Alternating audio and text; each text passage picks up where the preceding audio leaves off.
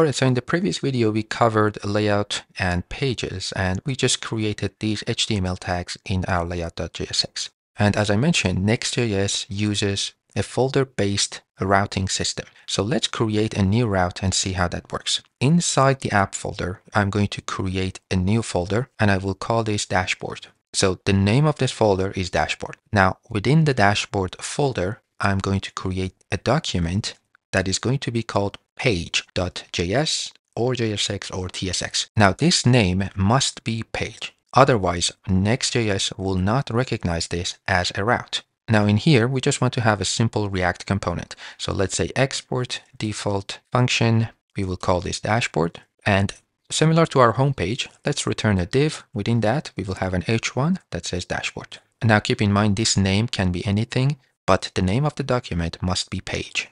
And that's it. Now, if we go back to our website and go to /dashboard, you notice we have our navigation, we have the text dashboard and the footer. So just by creating a folder within the app folder, we created a new route. And Next.js automatically picked up this layout and recognized that as our main layout and then replaced the content of our main tag based on the page we were using. So going to the /, Next.js would render this page. Going to /dashboard, Next.js will pick up this page. And that's how easy it is to create routes in a Next.js application.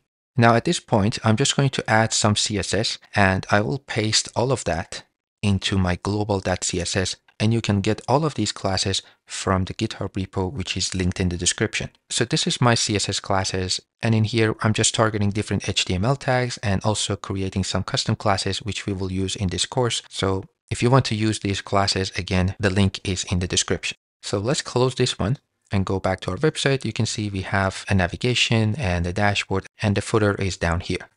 Now let's see how we can create a link to our dashboard in our navigation so we don't have to manually type the name in the URL. So normally we would go and create an A link that would point to, for example, dashboard, and use a label. Let me just add a class name as well.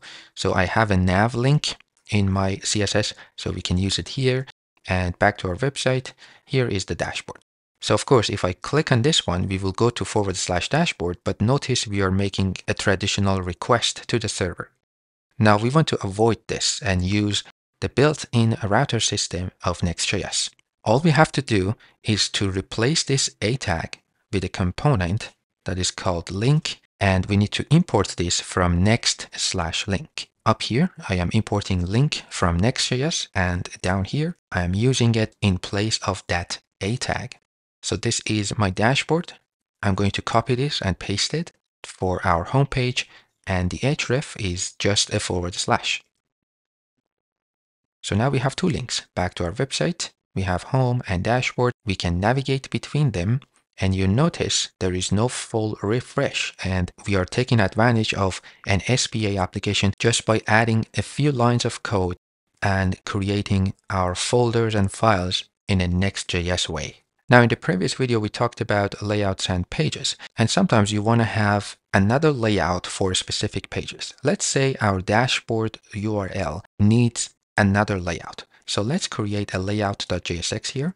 And again, we just want to create and export a React component. So we can say export default function, and I will call this dashboard layout. And in here, let's return a div, and I'm just going to add an h1 that says dashboard layout, so we can see it on the screen and see what's happening. And then I will have a div here, which will accept the children. So we need to accept that as a prop up here in the parentheses. And this is going to be our dashboard layout. So again, notice the name here is layout.jsx, and that is under dashboard folder. If we go back to our website, you notice we have our main layout, we have our dashboard layout, and under that, we have the text dashboard, which is coming from the page.jsx. If we go back to the home page, we don't see that dashboard layout because that only belongs to dashboard and any other pages under dashboard. For instance, if I was to create a new folder under dashboard, and for example, I will call it user,